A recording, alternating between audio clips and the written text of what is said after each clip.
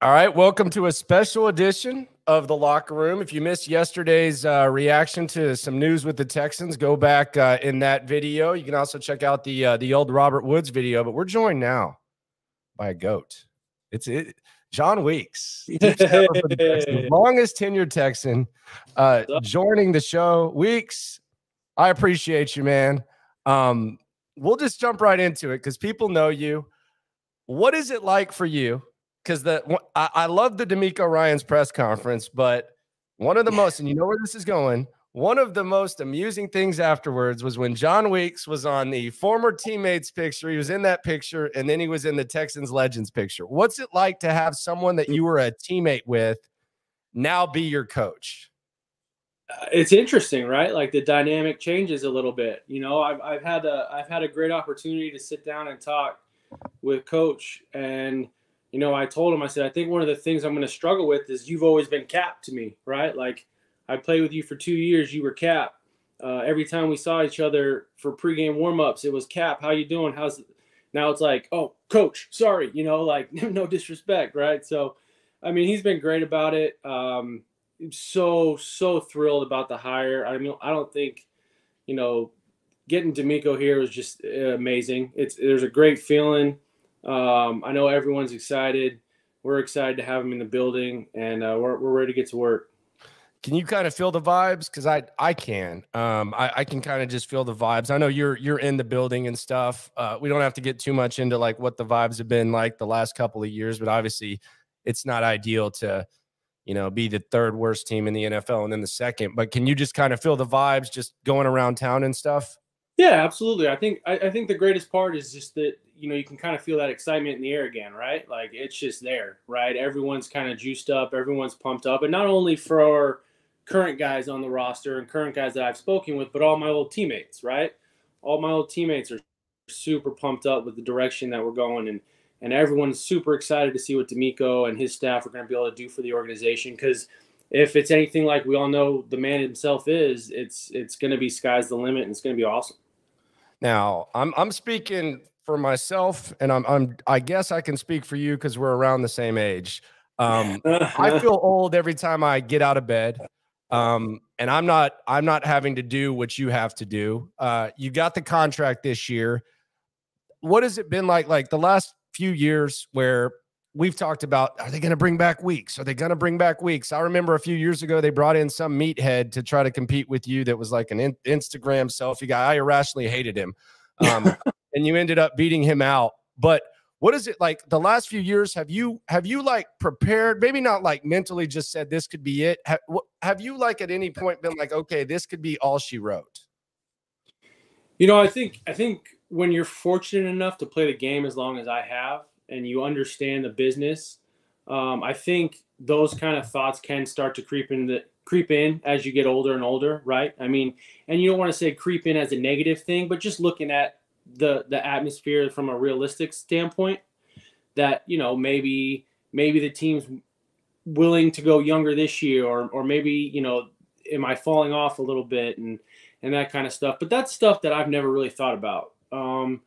You know, I've always told myself, as long as I don't feel like I'm hurting the team, as long as I still feel like I am the best option for the position, I'm going to go as long until they tell me like, hey, all right, man, time to walk away.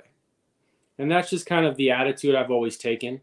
As a competitor, I've always welcomed the competition, you know. I can't say that sometimes I haven't gotten frustrated with how things have shaken out when bringing guys in and that kind of stuff. But again, that's just part of the business, right? And that's just me being a perfectionist and thinking that I'm absolutely the best option, and, you know, my ego getting in the way. And that's just kind of how I'm built, kind of how I'm wired. But as long as I feel like I'm the best person for the job, I'm going to keep going until, you know, the Texans are like, dude, we've seen your face enough. Get the heck out of here. Right. So as long as Coach Miko and Nick and Frank are willing to have me, I'm going to stay, and I'm going to keep doing it unless I think that I'm hurting the team. Then I'll stop. All right. So when they honored you for playing the most games as a Texan, you had a few people rocking your jersey. You had Cal McNair, you had Hannah McNair, and you had Andre Johnson. Which one of those rocking your jersey is the most amusing? The most amusing? Like the most like, oh yeah, they're rocking my jersey. That's the coolest right there. No, I think getting Andre in your jersey is pretty rare. I think that's kind of a dub right there. To having the greatest Texan to put on the jersey as of right now to come out at midfield and tell me congrats rocking the 46 definitely surprised me. But what the McNairs, what Miss McNair, Janice, Cal, and Hannah, and the whole organization did for me for that week was so incredibly special. Something I'm so incredibly grateful for. As amazing as it was to see the GOAT rock in your jersey, I could probably go back and I couldn't tell you a lot of times, if any, if you've ever seen the owner rocking a long snapper jersey, So again, incredibly grateful for what the organization, Mr. McNair, Cal, Hannah, and Miss Janice, they did for me that week, because that was just truly special. Now, you came in here with a hot take. You just said Andre was the GOAT. There's going to be fans saying, what about JJ? You got Andre over JJ. Hot take Weeksy. That's fine. So you would say Dre's the GOAT? JJ's time is definitely coming. I think if you talk to the man himself, I think he would say Andre's the GOAT. The question I have, and we got a lot of listener questions, and if y'all have questions, just put them in for weeks. This was the number one thing I said when JJ retired, and you know him better than I do. What the hell is this guy going to do now that he retired? Because you get all these suggestions, you hear all these things, and there's just so many possibilities. A lot of times when someone stops playing football, it's like they want to do absolutely nothing. I don't think that's how JJ's wired. So what in the hell is JJ Watt going to do? You know what? JJ's a brand new dad, so JJ is not going to have a lot of time. JJ's going to have a lot of stuff he's going to have to do. But, wherever he decides to make his home, I know he loves the Valley of the Sun in Phoenix. We've talked about that, me being from Arizona, and there's plenty of golf out there in Arizona. So I think I try to golf.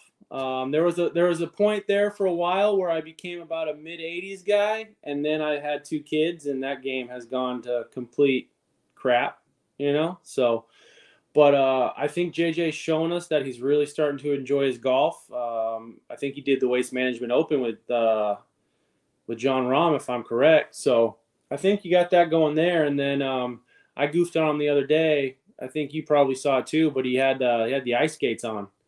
And I was like, you can't take that out of that man. That man loves him some hockey. So I think JJ's going to have plenty to do. But again, I think he's going to own some sort of squad, isn't he? Soccer. Maybe, but he's got that little man now. He's got plenty stuff to do now. Lado P asks, why jersey number 46?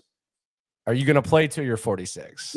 I can promise you by 46, I will be retired. I will not be here when I'm 46-year-old. 46, as much as I love the number, was unfortunately, there's no good story behind it. Was completely random. I was in shock the day that I had signed.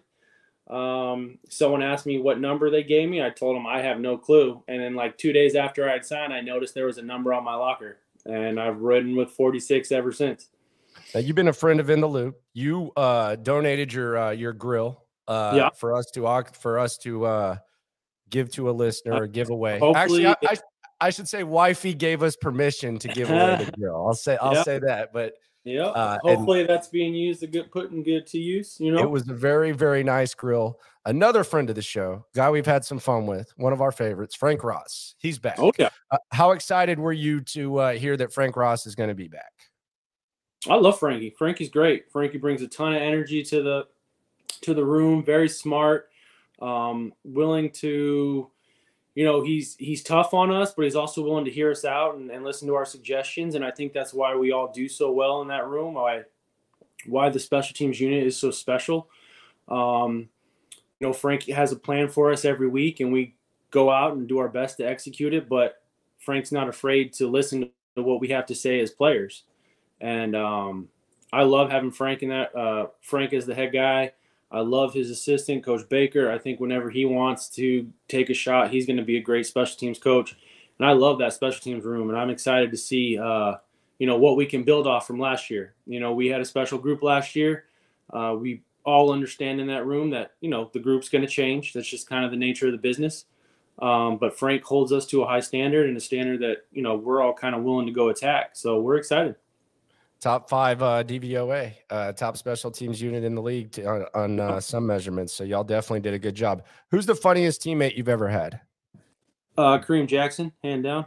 Kareem Jackson, no questions asked? No questions asked. The funniest human being in the face of the planet. Also one of the best guys in the world too, but yeah, just so funny, I mean, I have to imagine at one point, Landry, you were in the locker room for a K-Jack TV segment. Yeah.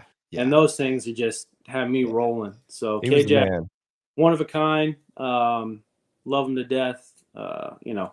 He's one of the ones that I missed the most that I would have liked to have seen stay around, especially as a safety. I thought he was the best. He was the best player. He was the best player on the field in 18 for the first 5 games, and then everyone got hurt and he had to go back to corner, but he was playing some good safety. I'm not going to lie. I was actually kind of glad to see him do what he did when he came back against Denver. I know that was a tough one, but I was somewhat happy for him. It was a frustrating game, but I was somewhat happy for him. I'll be honest. Yeah. I'm again a huge fan of K-Jax. One of the funniest guys, if obviously the funniest teammate I've ever had, and just a great dude. Teammate who would win an MMA world heavyweight tournament. If you had a tournament with all your teammates, street MMA fighting style, who would win the tournament? Whew, that's a great question. I don't know if I have a good answer for that one. The first person that pops in my head is this current teammates? Is this like all time, 2010 to now? All team 2010 to now. Oh boy. World. I mean, heavyweight, you got to roll with. I mean, D Brown was a monster. Still is a monster. I mean, I think he's going on 17 now. He just decided to come back. Dwayne's a big man. Would have something. JJ who would be in there. JJ, you know who? Cushing. I don't know if he'd qualify as the heavyweight, but I don't know how many people want to fight Cushing. Yeah, I wouldn't mess with Cush ever. And I guess that definitely depends on what your weight classes are. If Cush would be, I guess when I went heavyweight, I went straight to my big guys. But if Cush qualifies, Cush probably takes the cake, obviously with his Brazilian jiu-jitsu background as well. But who had a mixed martial arts background that I found out only because of Cam, because they were teammates in Philly, was Brandon Brooks. Yes. And Brandon was a big boy now too. Yeah. And Brandon was a big boy now too. So it'd be interesting to see if Brandon they got him to the ground, what could happen. But I mean, it's Cush hands down if the Cush is considered the proper weight limit. Do you have a favorite head coach of all time? Because you've played for most of them. A favorite head coach of all time? Oh man, I have been so fortunate to play with so many good head coaches. I can't say that I have a favorite. I'm incredibly grateful for Coach Kubiak and Coach Joe Marciano for just giving me my first opportunity. Those two guys are always going to be incredibly special to me because they gave me my shot.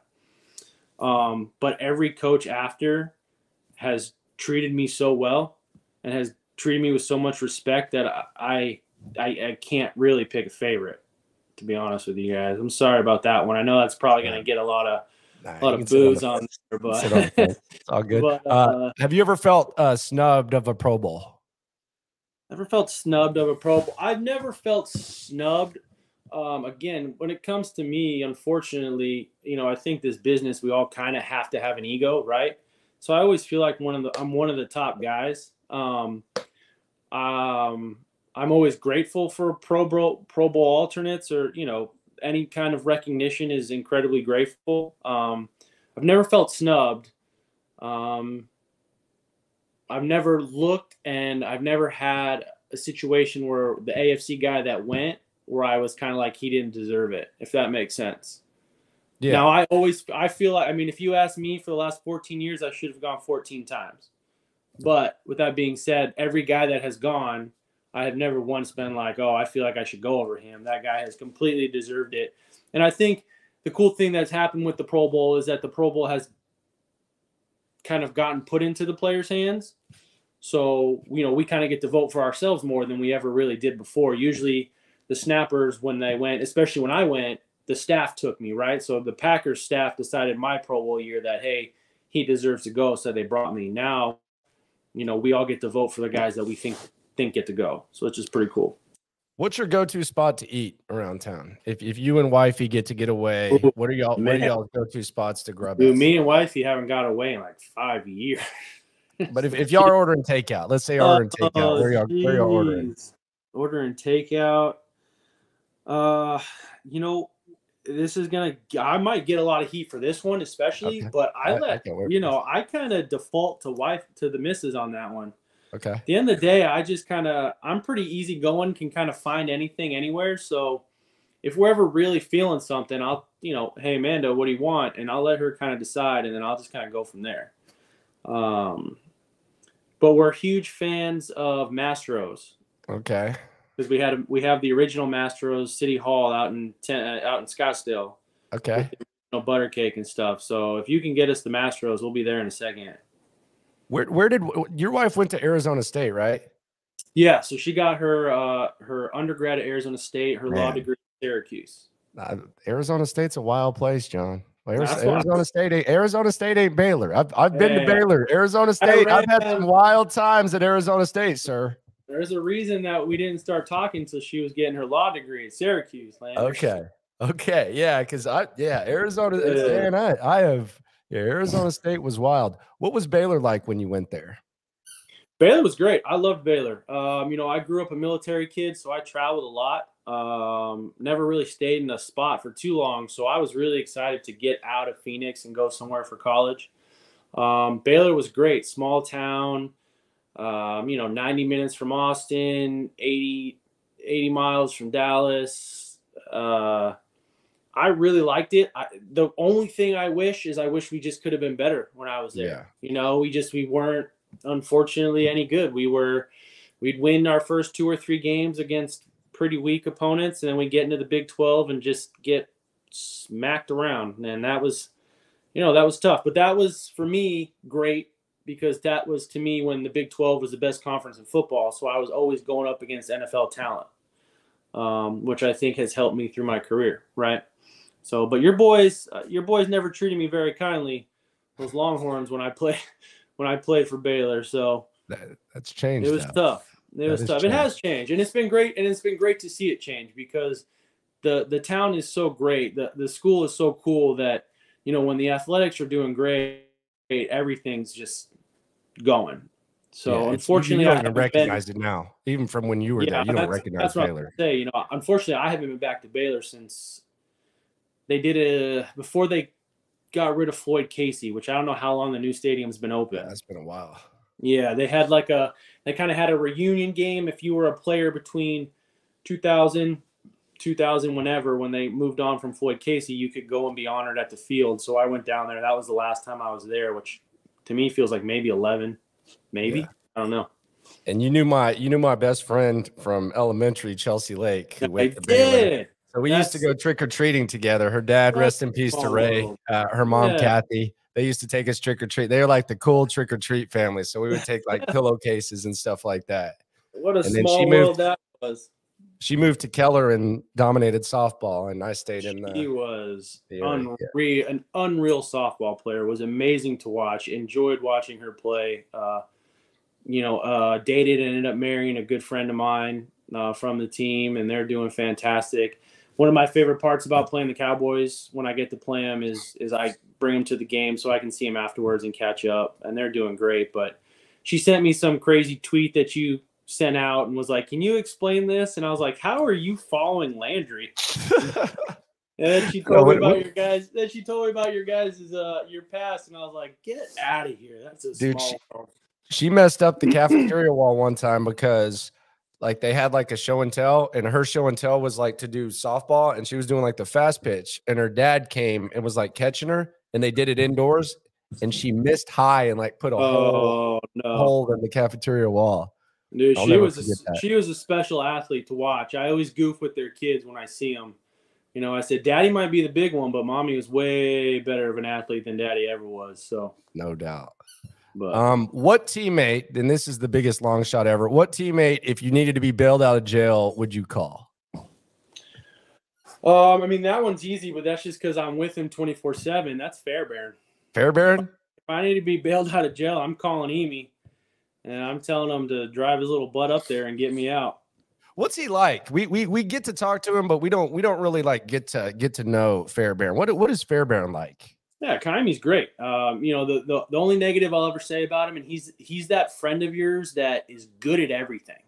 Okay. So he just frustrates the crap out of you, right? I think, I don't know, for those who follow him on social media, he's not super active, but great ping pong player. And I think just actually went out to the Super Bowl and played ping pong in some little ping pong championship against like Christian McCaffrey and all those guys, and actually did pretty well, right?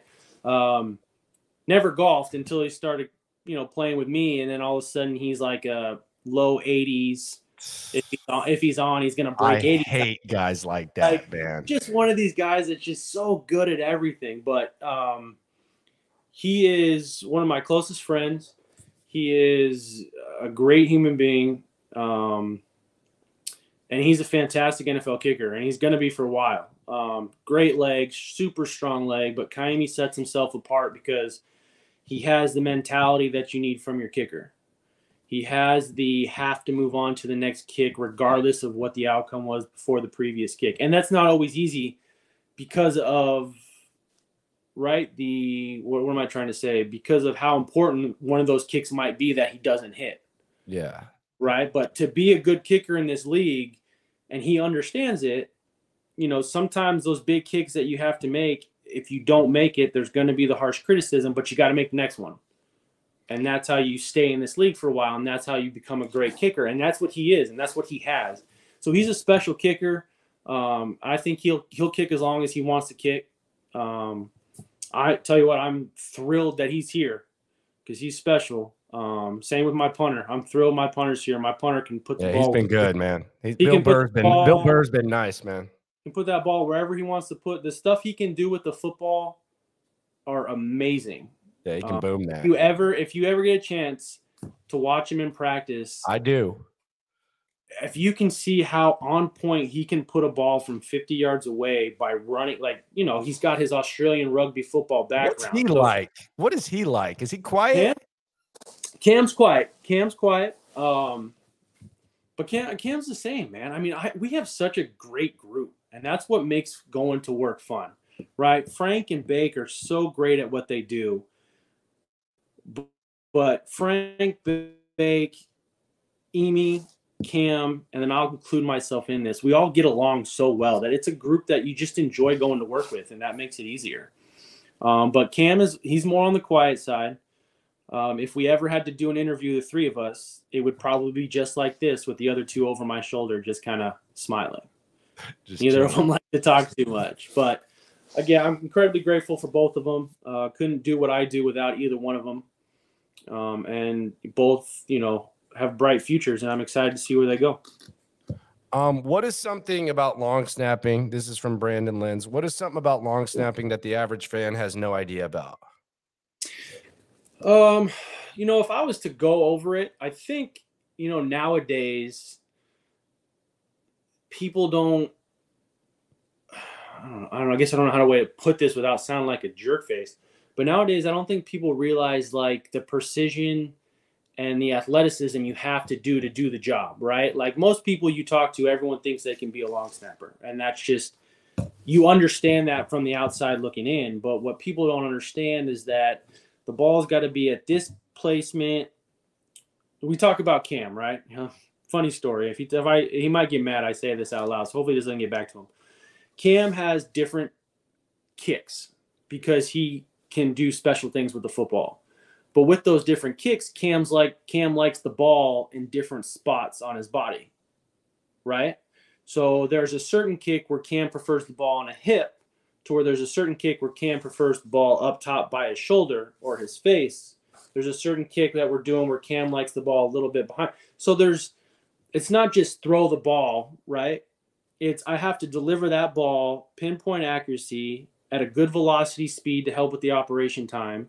And then when my head's between my legs, I have to get back and block these skilled pass rushers who are paid a lot of money to rush offensive tackles off the corner in the A-gap with my head between my legs, right?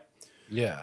So, one thing I always tell people when they say it's not that tough a job, I always bring up there was one year, and obviously this goes back a little bit, but there was one year where we had a special package, and I don't know if we ever ran it in the game, but it was they would spread it out and they would put JJ and Clowney tights in my A gaps. So I was responsible for blocking Mr. Watt or Mr. Clowney when both of them are getting a head start on me with my head between my legs while I'm trying to deliver a perfect ball to my punter, and then I have to get up and block them. So it's a little more difficult than just delivering the ball, right? And I could go on and on forever about it, but I'm not trying to sound too egotistical or No, I mean, or, dude, it's obviously a pretty hard gig. It's his specialty is exactly what it is, right? I've tried to like it. I don't think people understand, like, even from this is from Cam's perspective, like, dude, you can break a finger if you don't catch those snaps. Like it's coming in there. What do you know the miles per hour that it's coming out? Do you time that or so that? I don't really time. I've been timed once. I'm not big into the timing. Yeah, because you probably don't want to do it as hard as you can. But my snaps now, as I've gotten a little older, which I snapped a lot harder when I was younger, but my snaps now from snap to delivery to Cam to about when he catches it is about 0.68 to 0.70 in the time. Okay. Right. I have been clocked, and I'm going to do this, everybody, so chill out because I'm not saying this is legit. But I have been told that my ball has been clocked at 40 miles per hour. Okay, that's what I've been told. Now, I personally, I don't believe it, but I was at this snapping camp, and one of these coaches had a so-called radar gun, and they shot my ball, and it said 40 miles per hour. I don't think that's true, but that's what I've been told. On field goals, does it change? Because you say it changes on like punts. Like does like distance in field goals, does the snap change at all, or is it the same pretty much on field goals? Yeah, no. So on field goal, it's not so much about velocity anymore, right? It's about a consistent location, a good ball to give to the holder to where the laces are either perfectly straight or the way we work it. If they're not straight, at worst, make sure the laces are kind of inside the catch hand. So as he's coming down, the laces are straight to give Kaimi the best possible chance to hit the ball. Because from what I'm told, and most kickers, if there's any kickers on here, can probably speak better to it, right? If the laces are a little bit, if they're not at least forward, if they're pointing off to the right or the left, you'll find some kickers that say, like, if they're straight back and you can't turn it, just leave them straight back. The ball will tend to be pulled, right? The ball will kind of fall off to the direction the laces are. Okay. That's at least what I'm told. I never kicked the ball, people, so like don't listen to me on that one. But so my job, and we're about 8 1/4 to be pretty consistently either in the palm of the hand or straight up. What do you do at halftime? Well, some kickers have said they don't even go in the locker room. I know there was like the video of McPherson 2 years ago where he was watching the Super Bowl. The Super Bowl halftime. What is it? What does Jon Weeks do at halftime? Y'all's halftimes are pretty quick. I notice you're out there pretty soon. Sometimes you're out there even like when the halftime's still going on. Yeah, I go in. Frank and Bake do a good job on talking to us, hearing us out, seeing if there's anything that we've seen on the field with a return or a rush or anything like that. And usually, if there's nothing special, it's kind of go in, quick bottle of water, and then walk right back out. And that's really it. Nothing special. Okay. There you go. So how long do you want to do this? Do we have an age? Again, man, as long as I'm feeling physically good, and as long as I don't feel like I'm hurting the team, I'm going to keep going. But I also don't want to be one of these snappers, and there's been a few. I don't want to be one of these snappers that should have retired 2 years before he retires. If that makes sense. Yeah. I don't want to.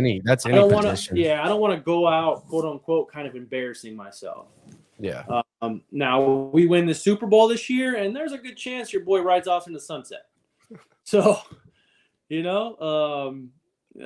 a lot of stuff can change when you win that big thing on your finger. You can put that big ring on your finger. So, But I feel great right now. I love the direction that the organization's going. I love the people that are in the building. You know, from some of the staff that I've gotten to meet, from DeMeco himself, from Nick, I love the direction everything's heading. I would love to be around when this thing starts picking up steam again,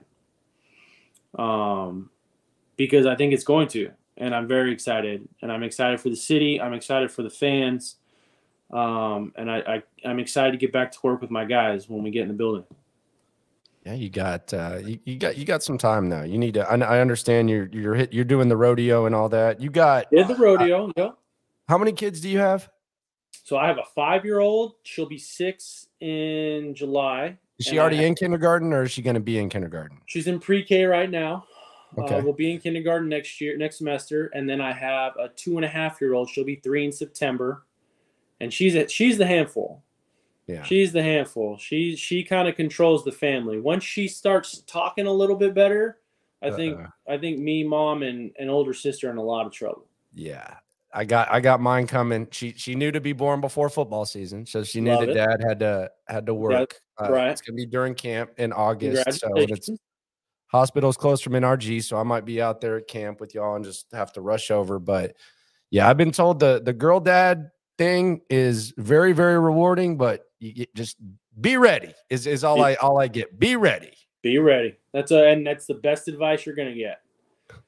Be ready and prepare. Try to be prepared, but know that you're not prepared. Do your best to be as prepared as possible, but realize that no matter what happens, you're not prepared at all for anything. People keep asking about the quarterback. Do you have any opinion on the quarterback, or do you just want some good quarterback play? Do I have any opinion about the quarterback? Yeah, there's been a lot of Bryce. There's been a lot of Bryce Young, CJ Stroud arguments going on around here. There's even some David. You having to deal with? Do what? Hey, listen. I listen to the show now. I'm a fan of the show. I love you and John. But I get my morning dose on my way to workouts. I hear Seth and Sean talking, and I hear you and John, and then I hear our boy Clint and Show talking. So I get a little bit of everybody, right? Like I get the mornings on the way to the workouts. I get you on the way. I get you and John on the way home, and then I get Show and Clint when I'm going to pick up the girls from school. So I hear all of it. Yeah. So I know you guys have been talking a lot about it. We've been talking about Bryce. It's been very Brycey. I've been very Bryce Young. Man, you know,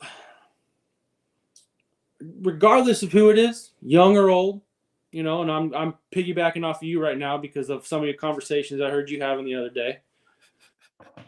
Young or old, I want a guy that comes in, takes control. And it's the most important position in football. We all know it. Mm-hmm. But, you know, he needs to know whoever it is that as a special teams unit and defense unit, we have his back. And we just want to go out there and play and just put us in the best positions to win football games. And that's all you can ask from that quarterback. You know, I think DeMeco said it best in his presser, right? It's not just one person. And that's why football is such a fantastic game. It's all 11 of us, right? It's all 11 of us, defense, offense, and special teams wise. So whoever it is, young or old. Speaking like a veteran, he's giving me the cliches now. That's what I'm talking about right there. Okay, so I just want to know what you could have done. You know what you could just do it. I'll do it. I just want to be the best teammate possible. You are, and that's why you're you, and that's why you're still here. That's because of your performance, and you're the best. I'm just gonna walk away with that statement right. That's why you're so loved. And this is the other thing. You could have decreased my stress. You could have just given us like a bad snap against Indy, just given us like a safety or something like that through the end zone. That wasn't no way was that ever happening. Weeks, I appreciate you, man. Thanks for coming through. Again, thrilled that you're back. Like thrilled that you're back. It seems like, you know, these have got to be the last 3 years have got to be very rewarding because we had you released, we had you brought back, we had like some meathead coming in trying to compete with you, and now we got those are my words, not yours. But now we got you back, and it's good because as much as the vibes are different, it's good to be able to look out there on that side field and see 46 out there still doing his thing. Well, I appreciate it. Much appreciation, man. You're a staple in this city, and I appreciate you for coming through, man. Yeah, man, absolutely. Thanks for having me. Always a pleasure. All right, Whenever there you you go. need me. That's the man, the myth, the legend, the GOAT, Jon Weeks, here in the locker room. Subscribe, like, appreciate everyone for coming through. This has been another edition of the locker room. That was the GOAT, Jon Weeks. You can go back and listen to the reaction and watch the reaction of all the news that went down yesterday. And I appreciate everyone for coming through. Have a good weekend. Talk to y'all later. No matter what happens with the Texans, just remember we're all in this together. Have a good one.